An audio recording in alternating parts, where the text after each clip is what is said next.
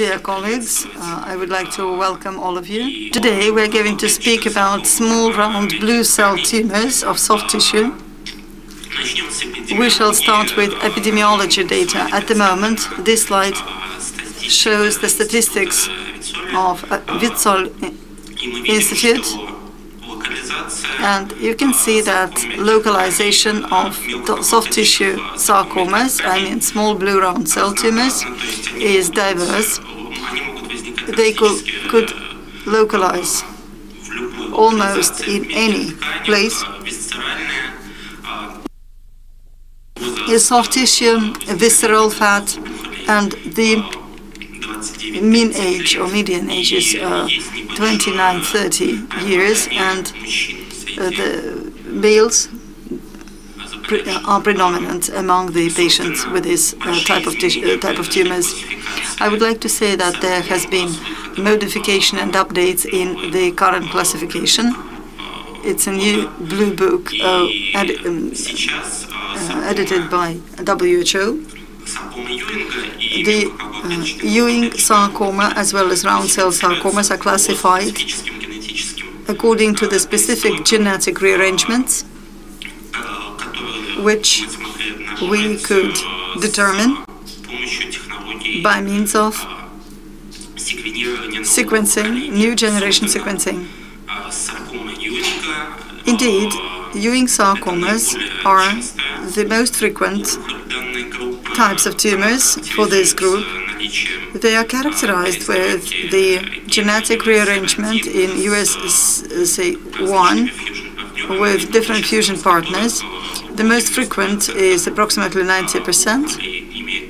We have rearrangement in the chimera gene, LSF1F1, and the next one is USF1H. And also a separate group of round cell sarcomas which have rearrangements in CIC and BCUF genes.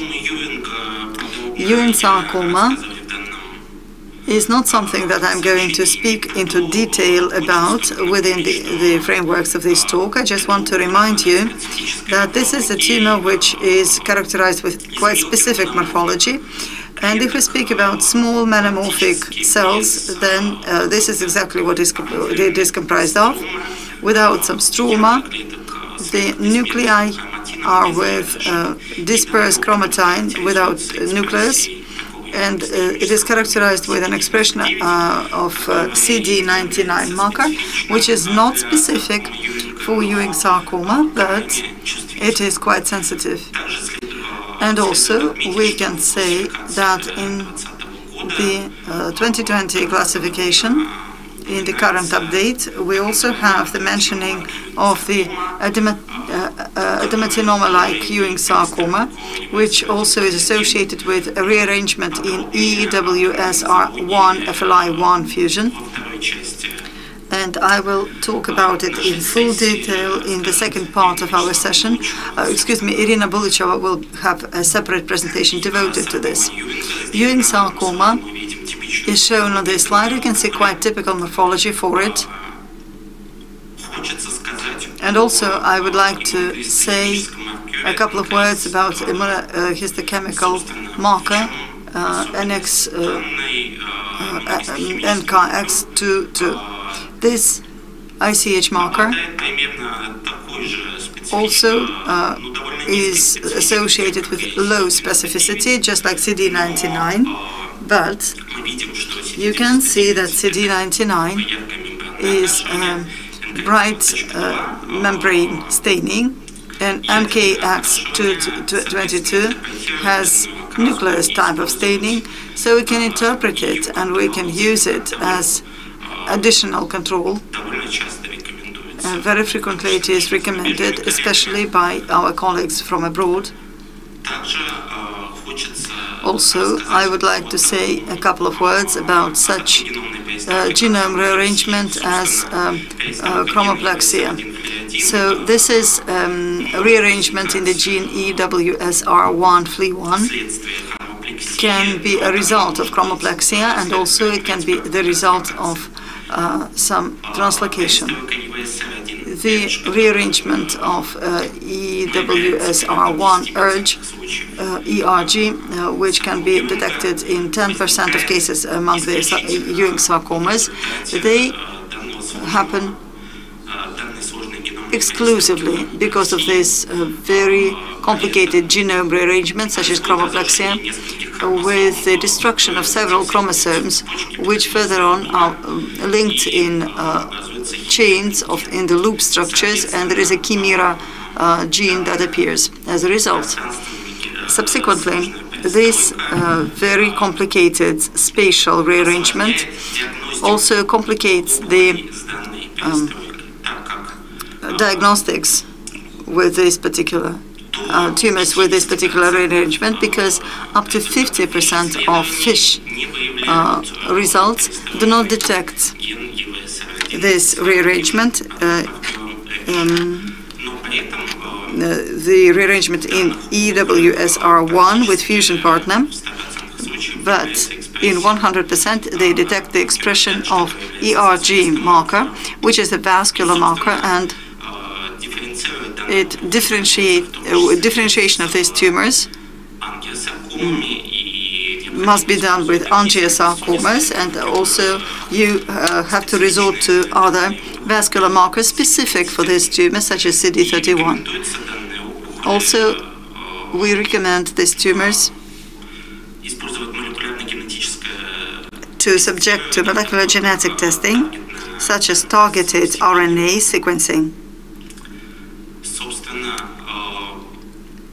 As a matter of fact, the main part of my presentation is devoted to sarcomas with CIC DUX4 rearrangement. They're different in terms of morphology, immune phenotype, and clinical picture. They occur approximately in the same mean age, 32 years, but also 32% of these tumors may occur in pediatric patients and children. Most frequent localizations are soft tissues of the limbs and trunk, and 12% are visceral, and only 3% can occur in bones. This slide shows the microscopic view of this type of sarcoma, as well as the MRI view. So, what makes these tumors different in terms of morphology?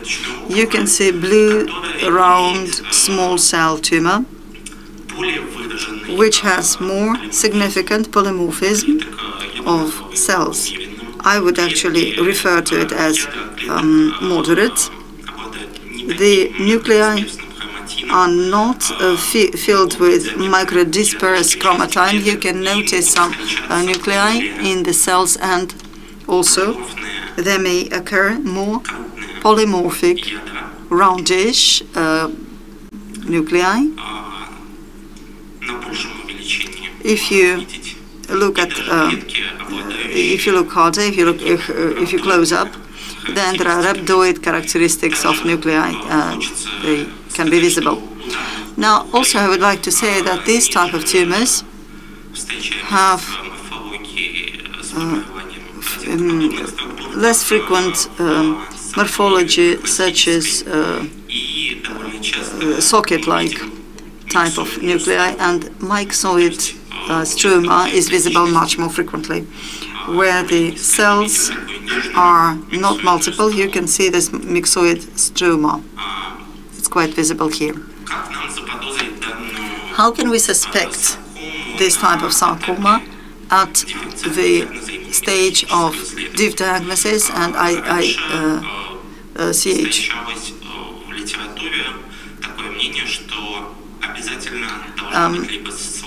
So previously we thought that we need to have either very weak or almost negative CD99, which is different from a classical Ewing sarcoma, so that is it. You can see the so-called 61% of patchy staining. The partially the cells have bright membrane staining, and others partially are not stained at all. But according to the new data that we have on stage that appear in literature sources, we can see that in 23% of these tumors we can see diffuse staining, and we can see CD99 as well. Also, a peculiar feature of this type of tumor is VT1 expression. In 90% of cases, you can see diffuse nuclei styling like VT1, and also there is surrogate rearrangement. This is ETV4 antibody, and you can see that in 90% of the cases you can see diffuse bright staining of this antibody as well. So what are the peculiar features, or clinical peculiar features of the sarcomas? So CIS-DUX4 CIS-DUX4 sarcomas are associated with poorer forecast if compared to Ewing sarcomas. They poorly respond to neoadjuvant chemotherapy. In 70% of cases, we do not achieve significant percentage of necrosis, which for these particular tumors occur in 90%. That actually means that they are assessed just like the osteosarcomas by a house-modified system, and the 5-year survival ranges within 40% if compared to 77% in Ewing sarcoma. So I would like to show you a clinical case from from my clinical practice, because despite the fact that we consider these tumors to be quite rare, but if you work in a reference center, then you have samples from different clinics which are referred to you. Now you can see here a malformation within the muscular structure. Core biopsy was performed, and you can see here a similar situation, similar to the previous slide. This is a small blue, round blue cell tumor with a moderate polymorphism of the nucleus. You also see myxoid stroma of this particular tumor. You can see, if you magnify it, then you can see the data even better. In ICH, you can see diffuse staining of CD99, then also the foci staining of FLI1, and also diffuse bright staining of ERG vascular marker. So you need to differentiate this tumor from a Ewing sarcoma and with ERG. And what is most interesting, diagnostically speaking, you can see bright diffuse expression of WT1. Other antibodies which were used in deep diagnosis are shown on this slide. They were negative, so that's why I'm not going to speak about them in detail. And also we performed FISH of the and we did not detect any rearrangement in EWSR1 gene. So this phenotype allowed us to suppose that we deal with CIC-DUX4 rearrangement in the soleus muscle. And the most important is Wim's tumor expression. WT1. So this is one of the publications that shows that in 40 cases of CIS rearranged sarcomas, WT1 positive was in 38.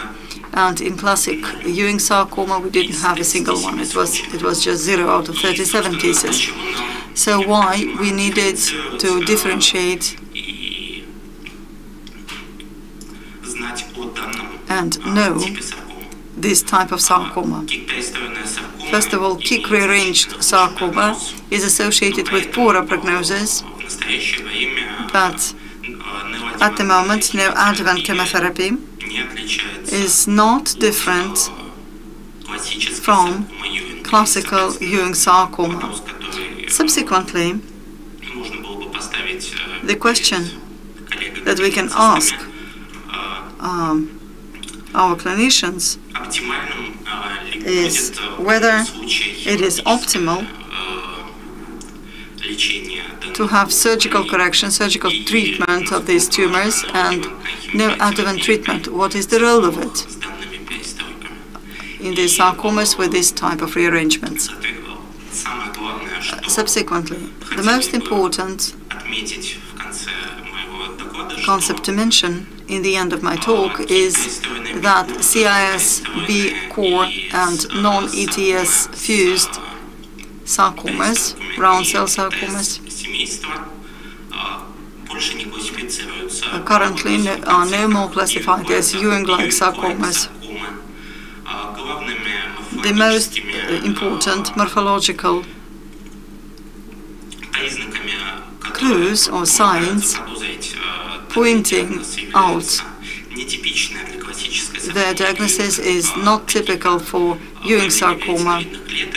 Signs such as spindle cells, nuclear atypia, as well as the stromal changes, and also the CIS sarcomas, they have worse outcomes, and we can confirm and verify the diagnosis by means of FISH. Also, you should remember that not all round small cell sarcomas can be classified